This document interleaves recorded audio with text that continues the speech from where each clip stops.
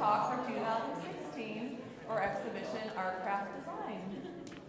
We are so thankful to have you all here and supporting the arts and our fellow artists here today.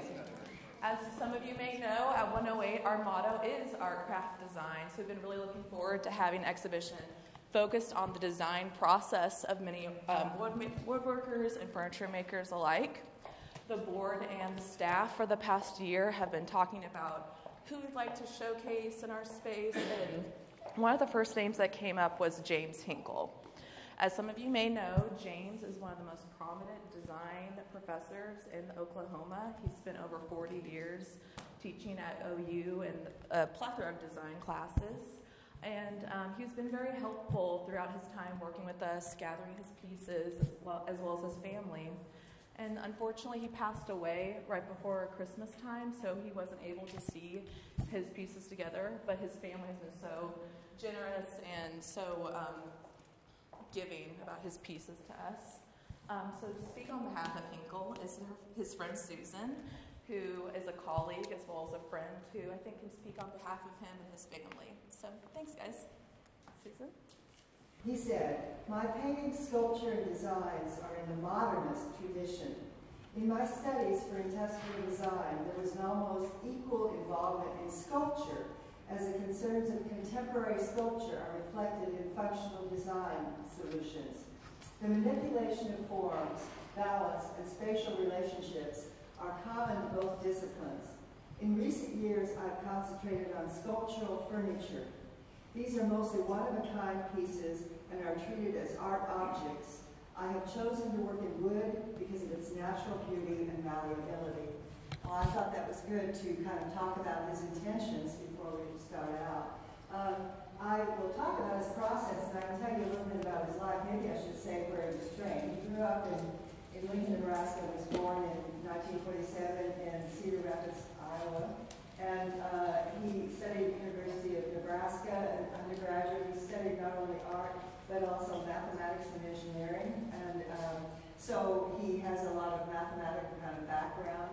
And he went to Pratt Institute, and where he studied under Alexander Jusseron Costello, who was called the father of industrial design education, and also with his wife, Rowena Reed, and with Robert Hawley. And he spoke most highly of the influence of Eva Zeisel, who was a Hungarian-born industrial designer known for her ceramic designs, and her work is in museums all over the world.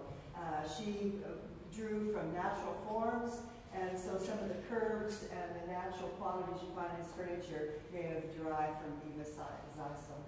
Anyway, I want to talk a little bit about his process. Here you see in balsa woods and replicas, actually they're models for works, you can see them over here, works that he made. And he would start out drawing on that table behind you, if you look at it more closely, that teak table. It opens up, he kept his papers and pencils in that. And he would sit and sketch to good music. He loved really fine music like Stravinsky and Shostakovich and things like that. And so he would do his sketching, and you could see sketches by him and also by down at Narcomey and Hawley on these walls on either side, which is really good because you see their process when it's loose or when it's an idea. And then he would work further, and he gave these little things, I think, to see how they would balance and how they would look. But when he made his furniture, if you just look at these rockers here, he would work them out. He would make actually cardboard pieces that were the very shape and size of the pieces, each piece, like the laminated pieces in the seats, for example, that he was going to make. So they became his life-size patterns, and he would cut the wood from there. And then he would obviously smooth it and everything. Things are made very, very well. Not only are these pieces laminated, but they're wooden dowels when we put them together. So they're very, very strong. This rocking chair is a cherry. And I like the way from the rubber at the bottom comes straight up to support the arm. He designed the back, the curved back, according to the Ames, the famous Ames lounge chair, so that it's very, very comfortable. I'm sorry you can't sit in it. I've sat in it, but anyway. And notice here, this is an interesting way. These spokes are fastened with dowels to a top piece. Now, this is maybe my favorite piece, and I was glad they chose it to advertise this show. This is of African Padouk. This is the cherry. This is of African Padouk. And it has just such a gleaming quality. He often liked to work with exotic woods. And by the way, when he worked with natural woods, he watched for when somebody got cut down or a tree blew down, a big elm tree or oak tree, and he would use the woods from around the area. But anyway, this is African Padouk, and it is, I think, marvelously designed. I think it's interesting, from the rocker goes a sort of curved piece holding the rockers together in the back. And from there, clear from the floor up, come these separate pieces that are not joined, that are curved to be really comfortable. And the design, I think, is just really quite marvelous, and like no one else's. If you have any questions, just stop me. I'm just talking rather informally here. But that's a teak. The top of the table here is a teak. And you'll notice here when we had our show at the Fred Jones, the tables, two of the pedestals remain, so we use them. But the tables, one of the designers of the exhibition, preparators of the museum, took his actual drawings, which are like engineering drawings, and made them smaller, and then drew over them very carefully so that you can actually see how the piece was made, the different pieces that went into it. So that one and this little table over here have those drawings that were gems. And that helps you see the process, how you have to think of all the separate pieces and figure out how to put them all together.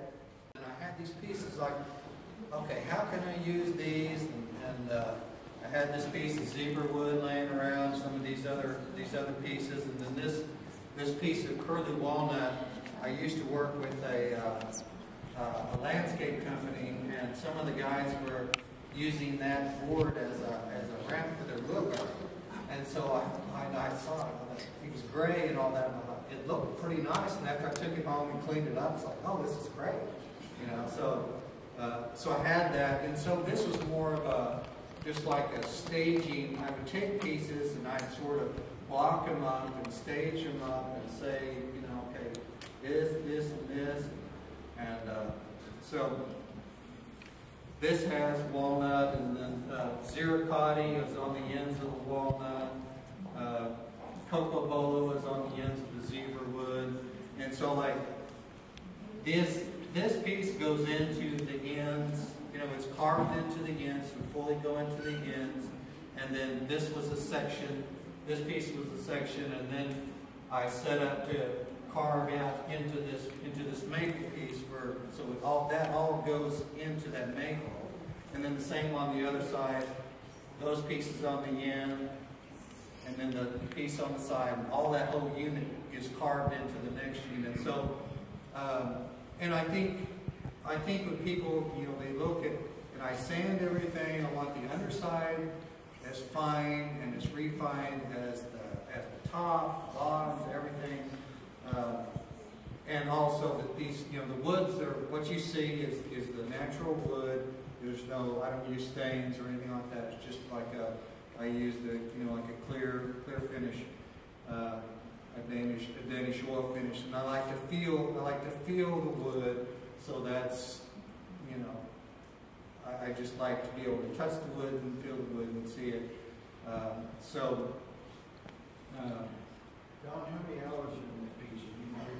I'm not sure. I'm thinking maybe a couple hundred, but you know, I kind of lose track of time when I get in. I never log my time. I should, but it sort of think that I might get really depressed if I start keeping track of time. But do you have things sitting around and you just see something and you work on a little bit? Sometimes I go from one piece to the other. It just really depends on my space of how I can get, you know, I don't want to get too strung out. But you know, I spend a lot of time on the finished work and all that. But then when people look at it, they think, well, you know, you spend all your time sanding, but it's actually, I spend probably more time with the fitting of one piece to another because I want it to be sculptural. Each piece has its own shape and it has its own. There's no, you know, there's no straight lines. There's nothing square about it. There's nothing that you can just, you know, plunge a router or, you know, do something like that. So So I have to, and I've developed ways that I can keep track of what happens when so it's really a matter of, I carve out some, start fitting pieces together, I keep carving, and I keep fitting, and I might do it hundreds of times, or maybe 1,000 times before it's actually, okay, this is it. You know, so I really spend more time, and that's part of the evolution. That's part of the sort of the give and take of like one piece into another. And I had made a statement too that's sort of like, you know, you have these different elements that are coming together to serve a purpose. So so then, as each piece is, you know, carving into one, and I thought, well, stop. I'm going to start carving one into the next one, into the other one. So there's each piece kind of gives up something to join with the next piece. So it's kind of like you know, it's kind of like relationships too. So anyway, this one was around 1997. That cabinet back there is dated 1999, and so I'd actually started on a larger version of, you know, I did a large cabinet that had, you know, it's kind of still into this, you know, doing the little, you know, the S miters for the doors, and I had started on this, you know, my third furniture piece was this huge armoire, and it was really, it got to be, it was too much for me. I thought, I don't know enough. It was, things were going, and I had to just put it aside and I actually put it aside for years until I felt like I could come back to it.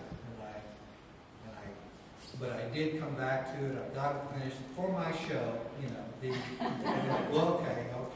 And that was in, I think I had a show in 1997 that was furniture and sculpture and stuff like that. So, so I've gotten it done, and I thought, well, I wanted to make more of a small cabinet that was just kind of a fun thing to do, and I called this Ascension, and it was, and my work is sort of inspired by landscape and nature, and I think that's, you know, if I have, you know, some native influence, it kind of comes through that way. It's just connection to the earth and connection to materials and responding to the materials that I have. So there's sort of that.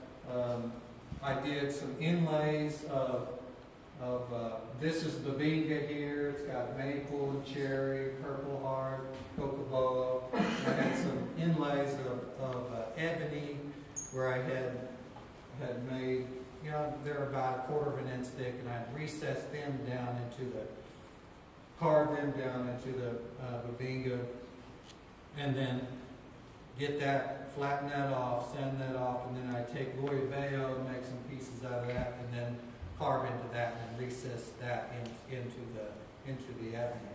So it makes this sort of like these things dissipating up into the air, and then also sort of, you know, clouds and like stars in the skies and that kind of stuff there. But and then after I just had gathered, you know, I was working on this show, and a lot of these pieces are from private collections that, you know, people that have bought pieces, and have been generous enough to loan them to me. And so I gathering these things up and doing the, you know, sort of assessing my past and assessing where, you know, like what I was doing and things that were going on and all that. And so then I started thinking about, well, this piece is titled Ascension, and then I have another chair that says it's titled Higher Places, and then another chair that's Stairway, and I seem to be this like Ascension. What is that? So it's sort of, I guess it's sort of I don't know so much gaining spirituality, but it's sort of like trying to improve upon myself. I did have the luxury of having a nice wood shop as a young kid. My dad was an engineer, and his hobby was woodworking. So I always had this sort of nice, equipped, shop with all the tools in it, which was a huge plus.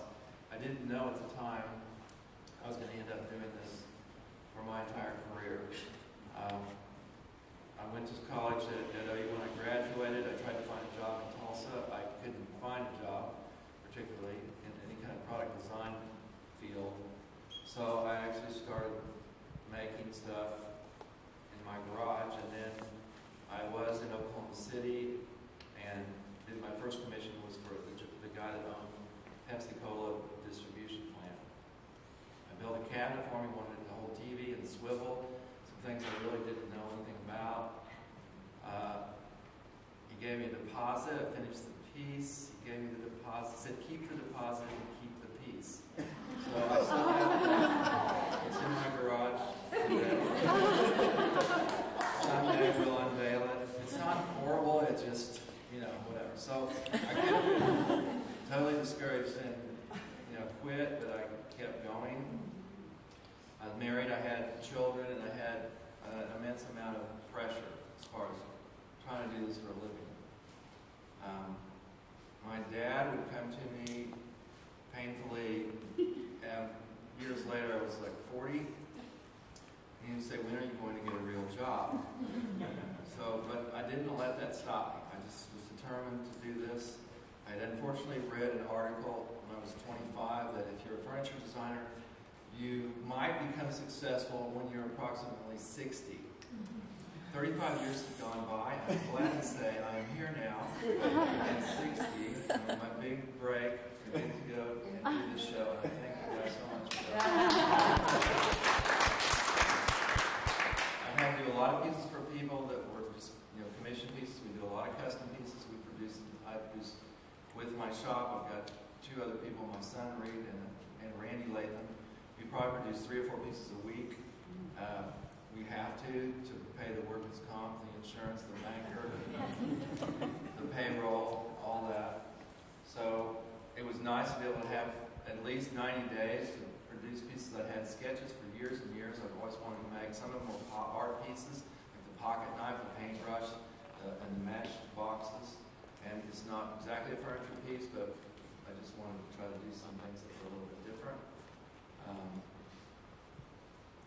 And here I am. I don't know if anybody has any questions. Christine, you have any questions? Christine's my partner, and she helps us with. We have a showroom at Utica at 7th Street.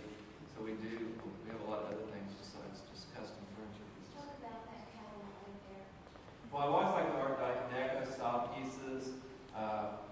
It's fascinating how they had curved things and burled woods, and actually some of the old Art Deco furniture, there's so many designers like Ruhlman and these guys that made awesome stuff.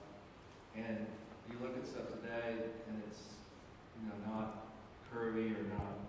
Even this base molding is hard to do because you have to veneer the wood over the radius corner without popping off.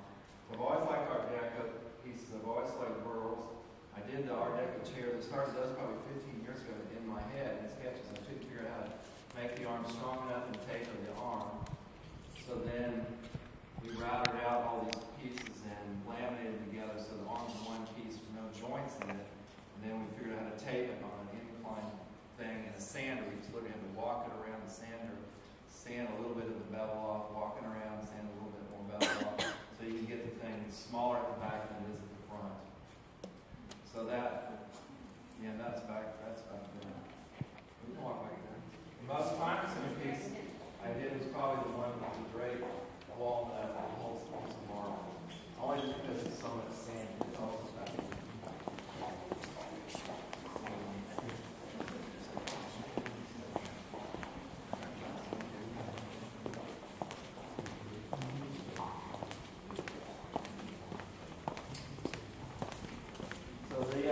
The chairs were kind of long ago sketch. I didn't ever really figure out how to do it. Finally I did, so that was good. So this piece is probably the most time consuming because the sheer number of hours it takes to sand something like that. And then this piece, there was a design group called the Memphis Design Group, and it was an Italian group of guys that came together in the 1980s. They designed laminates, cabinets, bookcases, clocks, all kinds of stuff. You can still look it up. Some of their pieces are in the Museum of Modern Art. And they had a factory in Italy that would make particular laminates, kind of like Formica furniture. So this laminate was available, it's not anymore, as part of the Memphis Design Group. So I designed this piece to try to follow that flavor. Everything was kiltered and offset, and so I made this bookcase for girls. And with that, go ahead, Bob. You got a question? I'd like you to explain how you did that. There was this walnut, and I thought it was, when I first saw that, I thought, well, it looks like it's chocolate. Yeah, it's four Chocolate pieces. bar. Four pieces of walnut that have been like finger jointed together, and then I was always like to try to make something that was liquid, made it look more liquid, and changed the material that normally would be wood and rigid and straight. Try something a little more flowing. So it was just a matter of carving on it, a lot of carving, and then I did recess bolts inside the underneath walnut piece, and then drill 2 holes in the marble, so it's bolted on. It's bolted on from underneath to try to cantilever it and give it the illusion of lightness and some sort of armature that's holding it. And it turned out fun. I thought it was good. Oh, yeah. Well, and how did, tell us about that paintbrush over there. The paintbrush is, we had to turn this post, we glued up some poplar, turned the post out of maple. We had a little bitty lathe, so we had to actually make an extension on our table to do it. This is kind of scary. Because it's only a 3-foot level jet lathe. That's what we had. And then we found, I got a chrome piece fabricated. It's a lot like an exhaust manifold from a car. And then the bristles are made out of horse's tail, which are readily available. Doesn't hurt the horse. No horses for her. No. Okay. And then we did an automotive finish on it to try to make it a little more sparkly on the blue handle, and then the yellow is also an automotive paint with a clear coat over it. And then it has a steel rod that runs in it, so they can actually just pull off of the paint on there. It pulls off. The hair's kind of parted, and there's a metal rod that goes up to the top of the brush, about 10 inches. But it's just, pop art I was always interested in some of the artists that were doing it, like Oldenburg, or even stuff that Andy Warhol did. Taking an ordinary object and blowing it up, and that's the pop art thing. So when you take something like a paper clip or a toothbrush or a paintbrush or a pocket knife and span it on the sides, and it becomes bigger than life, has an interface, and goes into the art category. So Bob, here's a picture of Mark standing in that. See how that little tiny piece of sandpaper, and to get Gwen's fingers just to line up to put it on sandpaper is kind of crazy. Well, you certainly accomplished the fluid portion of that. Yeah, the thing about anything like some of the art furniture, it's just so time consuming. I don't know how it's hard to do it. Obviously, that's why the word starving art is still out there. But I read these articles about some of these guys in the woodworking magazine, and then their wife's a neurosurgeon. And, so bringing in $200,000 a year, and he's like in the garage having fun all day. But my world wasn't quite that way because I had the pressure of trying to make a living. So a lot of these, we have to build like desks or chairs or tables or something like that. We have to be able to get them out because the bank will call me next Monday. Oh, yeah. Like 9-ply Baltic birch, they call it. It's just a laminated plywood. And they were cut out on a CNC router so they could just be really fluid. You could do it in the shop with just a regular template and a hand router. It could accomplish the same thing. But it ends up being this thick in both places, the whole thing. And I wanted it to look sleeker than that, so I wanted to be able to figure out how to shave off this side. And the parts that are CNC, once you laminate those pieces, they have little reference pins in them so that they go back together. And you just have to sand them really flat. And this has been veneered with a poplar veneer from Europe. We call it Mappa burl. And then with this inclined box, I was able to put it through a 36-inch wide belt sander and take this from taking off nothing to taking off a little bit more and just elevating, making the sander go a little bit higher, a little bit higher, a little higher. And then slowly walking around the machine and beveling off the side of this arm. So it used to be the same thickness as that. Wow. And then this board, there's a board that's bent, laminated to the back that is forged into the piece. And then the box is made of also multi-verse. It's plywood and then it's upholstered in leather. Chairs are tricky because even this chair, I've drawn it up, I've looked at it, messed with it, and it's going to sit a little bit deep for people. So it's one of those deals where you kind of have to go back to the drawing board and probably shorten this about an inch on the arm, maybe an inch and a quarter, and probably shorten the seat about an inch and a quarter. This is bolted in from the inside of the box into this armature from the inside. But when you put all those layers together, it's just incredibly stout, and there's no joint to break. You know, there's not like there's a joint here, a wood, or a joint here, but it's all just cut out in one piece 4 times and just push it and glue together. So it gets like a laminated beam like that. Right, right. Beautiful. Quite beautiful. Remark about the table with the money on it. With the table with the money on it. Yeah, that was just an idea to where you have the illusion of this something. It could have been playing cards or money or whatever on the piece. But it's really hard to do without explaining how you do it. Because the piece was about the thickness of, it was the thickness of the entire thing, including the table and the money. It's not just a flat board with a block of money glued on it. So you have to make these troughs on either side of the piece in a router jig, and you literally take off all the wood and lower it to that, and leave the piece that you're going to represent for your money. So, because I wanted to do it the right way. There's a right way to and it's even a little bit long, so we can undercut the piece, you know, to where it was actually longer then, so the money hangs over the edge. But again, it's all the same thickness of wood. Wow. How about that laminated piece that's got that 90-degree angle? Yeah, that's in a vacuum bag. We have a little vacuum bag, and we mold a lot of stuff. So you build a mold that's curved that you want, and then you put in layers of wood and compress it in this vacuum. It's like a daisy sealer meal, right? But bigger.